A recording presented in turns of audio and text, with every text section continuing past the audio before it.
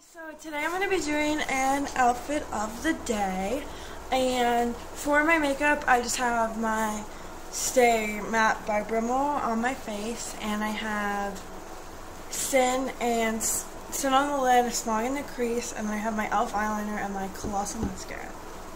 So yeah, and everything I'm wearing in this video is from Charlotte Russe.